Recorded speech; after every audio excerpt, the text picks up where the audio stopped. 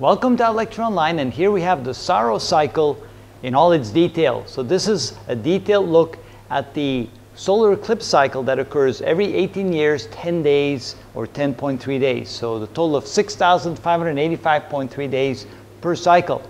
And so starting the cycle in 1997, we had an eclipse, a total eclipse on March 9th.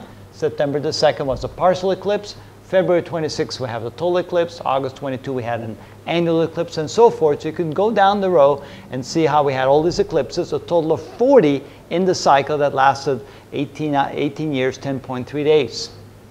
Notice there were times that we had two sets of solar eclipses in the same year. Here we had in the year 2000, one on February 5th, one on July 1st, one on July 31st, and one on December 25th. So you can see we had two solar eclipses 1 month apart. They both had to be partial eclipses because we got one side of the sun on the one eclipse, and a month later another side of the sun.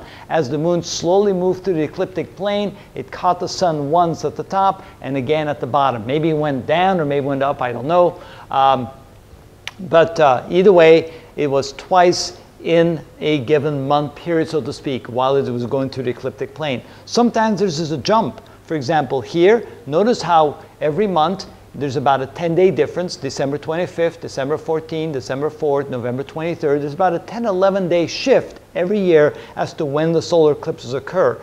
And here you see again, October 14th, October 3rd, September 22nd, September 11th, and then instead of jumping to about September the 1st, it jumps to August the 1st. It skips a complete month. With other words, the moon went through the ecliptic plane, but somehow it missed the ability to cover the sun's disk, and so we did not have a solar eclipse until the following month of the following year. And so that's kind of interesting that that happens. So sometimes it doubles up, sometimes it misses. But all in all, the whole cycle has about 40 eclipses, in this case 40 exactly. And then notice in 2015, 18 years later after 1997, 10.3 days later, so we have March the 9th, March the 20th, February 26th, March the 9th, and so forth. So 10.3 days later, we have the new set starting, the new cycle starting. Notice we have a total, annular, and a partial, total, annual, partial. We have a partial, annual, total, and partial. So again, the cycle doesn't only repeat, but it also repeats in the type of solar eclipse that we're going to see based upon the position of the sun, the moon, and the earth.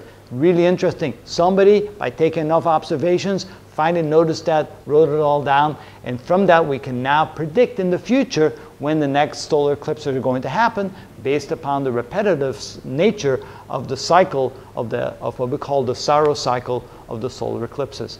I thought that was really interesting that someone's actually able to figure that out, but now that we have the benefit of knowing when the next solar eclipse is going to occur, what date, what type of eclipse is going to be, and if we work everything out in detail, almost down to the minute, can we figure out when the next solar eclipse is going to happen.